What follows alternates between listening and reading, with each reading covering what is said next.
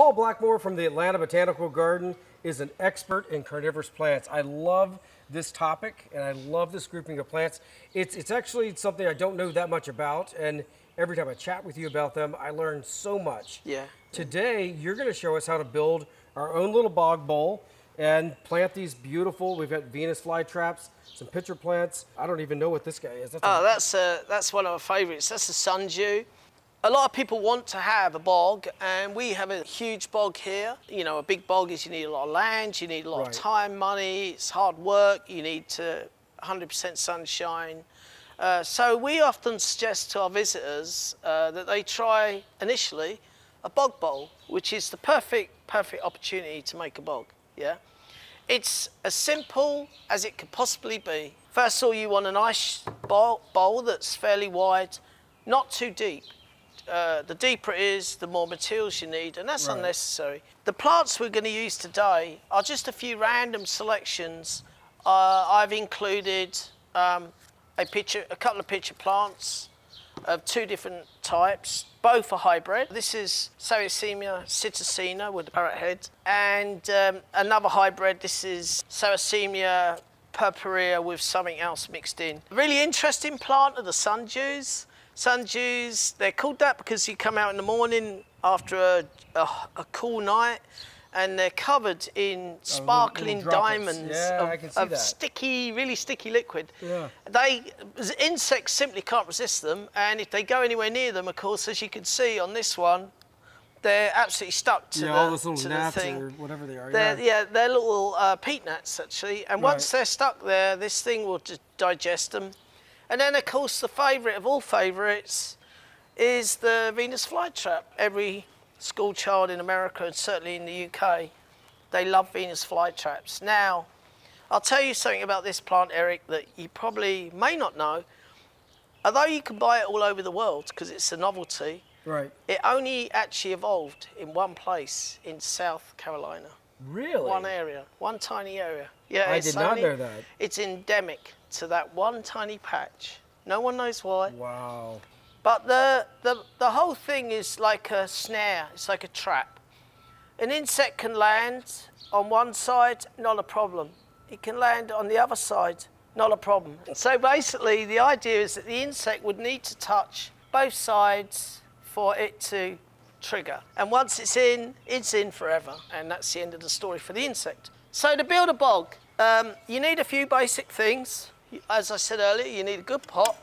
This is a permalon liner, which is our preferred choice. Reason for that is because it'll last 100 years. Your pot needs to have a hole in the bottom for drainage, because drainage in a bog pot, drainage is really, really important, yeah? So we're not building a swamp, we're building a bog, yeah? So you put your liner in, so the liner really will only just fill, you know, a third of the pot. Right, and then it allows water through at about 3 or 4 inches up. Exactly. You will put just the dust in the sand in the bottom. And the reason for that is because you want a layer in the bottom that actually will hold water through a hot sunny day that can then permeate up through the soil, compost, but it will not go stagnant. It's in an inorganic compound like sand. This is mason sand. It's absolutely essential you get the right sand. Don't use any kind of sand. Don't use gravel. Don't use pavia sand. Don't use a sand that's from crushed granite because it's full of toxic minerals. You just want mason sand, which I believe is washed river sand. And then your planting compost. You don't want to go to the garden centre and buy potting compost. Why? Because that's full of fertilizer and that will kill your plants in a heartbeat. Yeah. So all we want. Sterile Canadian peat. It's 5 parts peat, 1 full pot of the sand. It's always advised, good advice to wear surgical gloves when you're working with peat, yeah? Because peat, funny enough, can contain some pretty nasty fungal things. Right. You basically want to mix the two as fast as possible. You won't even see the sand, but the sand does 2 things. The sand adds weight to the compost, yeah? Okay. So even if I put the whole pot in there, you still wouldn't see the sand. It would be invisible. But when you do add the sand to it, and then you add the water to it. Peat moss will take up 7 times its own volume in water, wow. you see. So it's fairly greedy. When you feel like you've got it well mixed, and you really, really do need it mixed, you pick a handful up, you gently squeeze it, some water will come out, but it will stay like this. It has structure. You don't have to squeeze it all out. Now the fun bit. You do want it fairly firm, because what you don't want is you don't want air pockets. You don't want patches of dry media, which you can sometimes find zones of dry media. If you plant these plants in a dry compost, the plants will be there growing, and the compost will take the water out of the plants. And that will be a death sentence. They will be murdered. Yeah, it really is just a super heavy, wet soil. Yeah, we wouldn't recommend this for really any other type of plant outside of this category specifically. You really want to make sure that you get it kind of domed up a wee bit. It will sink, and you don't want it too firm on the top. Now I think it's time where we could plant something. So we'll start with the Sundew. This is a Drossera, a Sundew. This guy will take care of hundreds of mosquitoes. And then really, you just really want to make a nice fluffy hole.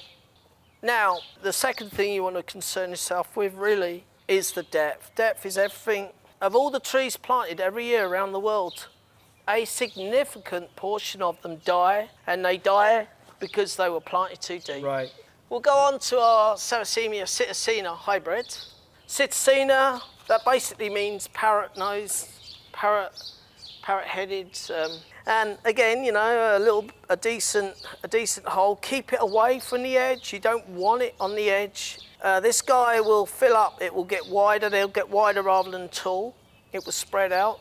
And firming is important, but do not hammer it down. You can't have a bog without a fly trap, right? You don't have to go to South Carolina and nick these from the wild, yeah? You can buy these online. And now this guy is perfect for around the outside of the bog. You must make sure that you don't get the compost in the crown of the plant. Right. Because that will rot it. With these guys, sometimes the Venus flytraps will, if they come in contact with the soil, so if they have a wet, cold night, they'll lay down, they can rot, yeah? So what we tend to do is we'll lift them up and we'll put just a dusting of sand, dry sand, around the outside, so they have a bed to lay on. And that's really important. We want to put this bog bowl out in the pure white sunshine, yeah, like as much sun as it can get. Yeah, they don't like shade. Can't tolerate shade.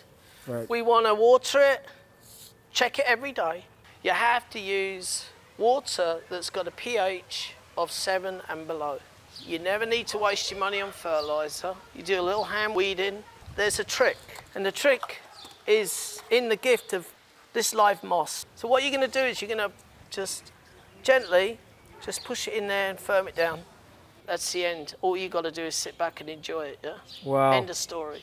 That's beautiful, Paul. I can't wait to see this in, what did you say, maybe a month and a half? It's oh yeah, you see this in a month and it's going to be amazing.